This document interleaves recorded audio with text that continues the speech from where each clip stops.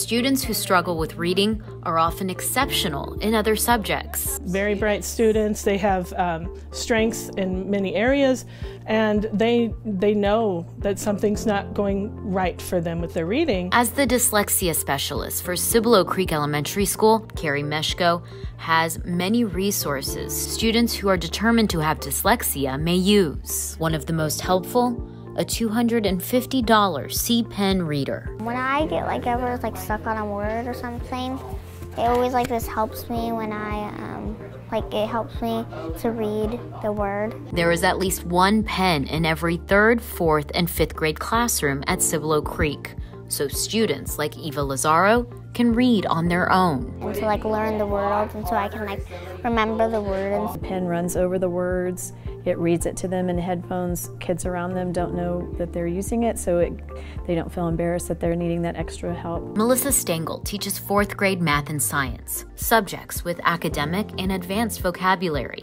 These pens give students like Liesl Goki the ability to test on her own. Just takes that stress level out because they can do it on their own and they want to be like their peers and not have that struggle. She would spend all her time with me instead of with the kids that needed help too. These pens also eliminate the stress students face when taking their teacher's time away from other students, says Presley Westbrook. Reader pen just gives my teacher some other time to go to the other kids, and it gives me time to be independent and resourceful with the pen. Independence. The word is used a lot when describing what these pens provide. It was also the name of the grant Ms. Meshko wrote the Bernie Education Foundation for funding.